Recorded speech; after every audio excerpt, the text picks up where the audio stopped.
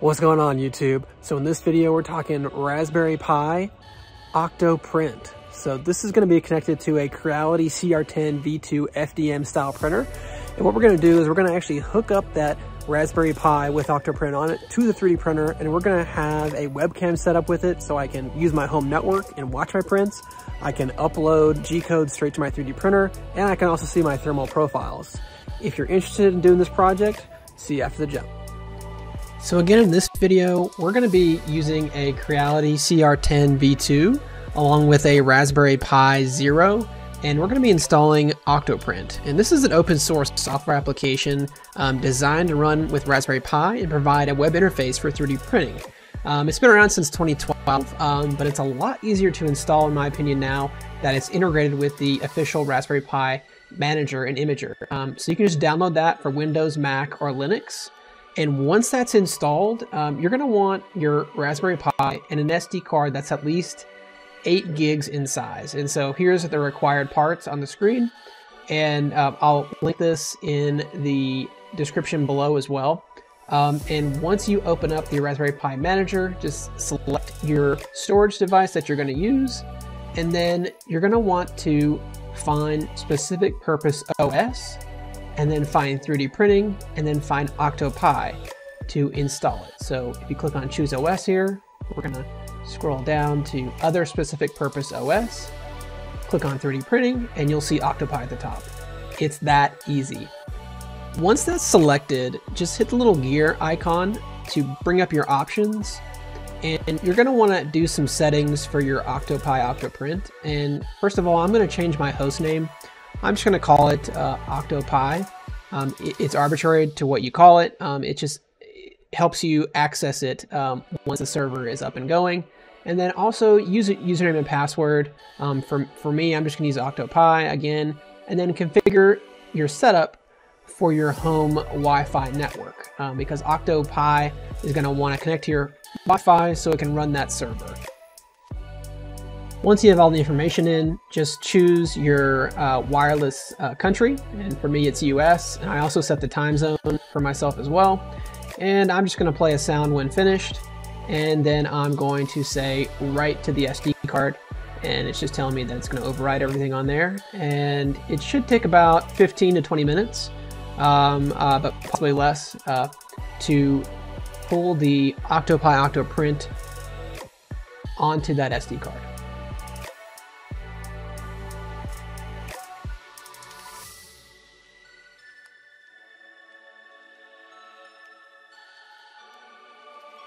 If you're using Windows, it's going to say something about formatting stuff. Just say cancel and just close that stuff out. And then it's going to say stuff is complete. Just say continue. You can remove it. And then you're going to want to put that SD card into your Raspberry Pi. So it's as simple as putting your SD card in and turning the Raspberry Pi on. You can plug it into an HDMI if you want to see it boot up. You don't necessarily have to, but it took about 15 to 20 minutes. It did take a while on initial startup. To get the server up and running. And if you have access to seeing what IP addresses are on your home network, you can connect to its IP address directly, but you can also link to it per the link I'm going to put on the screen right now.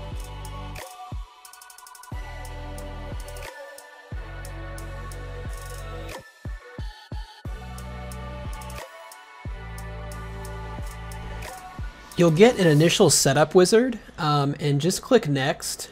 And if you do have a backup to restore it from a different version, do that. I did not. And you need to set up a username and password. So every time you log into your Octoprint, you can log in with your username and password. And it's required now. For me, for this example, I'm just going to use Octopi just to get us going here. The next section is going to be about a connectivity check, and for me, I'm just doing 60 minutes, but 15 is the default, and I don't necessarily recommend changing it, but I did for this example. And then you just have to say disable or enable connectivity check before moving on. While I was doing this, I noticed that this was incredibly slower than doing this on a Raspberry Pi 2 through 4. And then I noticed in the top right that Octoprint does not and has never supported the Pi Zero W, which is what I'm using. So it's saying there's going to be bad performance, failed prints, and I'm at risk here. But, you know, I just have this thing sitting around, and this seems like a good project to use it for. So I'm going to continue on. So just be aware that the Raspberry Pi Zero W is not the best Raspberry Pi for this. And I'll put a link in the description below as well to that forum post that talks more about that. I disabled anonymous usage tracking, and then for plugin Blacklist, I enabled that just so I don't accidentally install any plugins that will cause me issues. And then when setting up your default printer profile, just give a name to your profile. For me, I'm using a Creality CR-10 V2, so that's what I'm going to call it. And then I will link in the description below Octoprint. You know, the forums have a bunch of typical setups for 3D printers, and for me, I'm just going to do initial setup here. All it needs to know is basically the volume of your printer and how it works. And for me, it's an FDM 300, 300, 400, and form factor is rectangular. So once you're done setting up all the settings here, you're going to get a finish screen. It's just going to give you that general warning that you shouldn't leave a 3D printer unattended. Obviously, using Octoprint will help you watch it on your home network with a webcam, but never, you know, walk away from a print and just let it go. Things like thermal runaway are a big issue, starting fires, etc. And then the next thing I noticed was that my firmware for my Creality CR-10 V2 was not the best firmware. So this was the stock firmware it came with, and Octoprint was suggesting, per the forum post, that I upgrade my firmware. I think you can flash it with something called Marlin or something. But there was also a plugin workaround for the code that it ran to 3D print. So what I did is I actually went to the settings and installed that plugin. And all you have to do is just hit the wrench in the top of the screen and then find the plugin manager section, click on that, and there was a link in the forum post, and I will put that forum post in the description below, where you can just stick the URL in and download that plugin and install it. This plugin enables Octoprint to talk to my Creality CR-10 V2 and, you know, speak the same language, so to speak. After a quick reset and setup of my webcam, I was good to print. So in Octoprint, you can see everything on your SD card in your printer.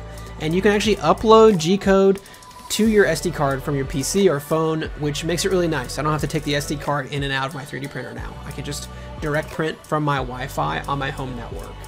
And once you start a print, if you hit the temperature tab on top, you'll see where the print starts. You'll see your bed temp and hot end temp as you're printing. And then what's really nice with this is you can see your print from your webcam. So you can access your Raspberry Pi Octoprint software from your phone, from your PC, and you can actually monitor your print as it's going. And I thought this was really cool and a really nice feature and upgrade for my Creality CR-10 V2. And even though I'm using the unsupported Raspberry Pi Zero W, everything seemed to work great with my test print.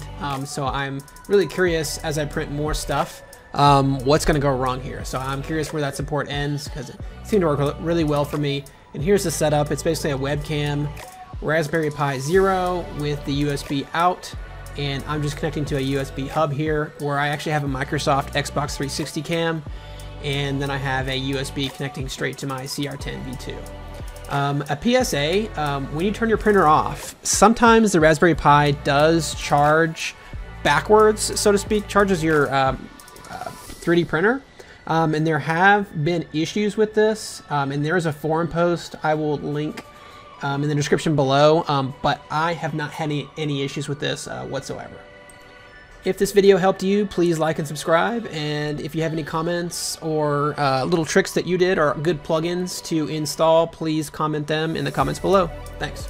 In the world of 3D printing, there's a tool that's truly stunning, a software that's worth highlighting, Octoprint. Oh, how exciting!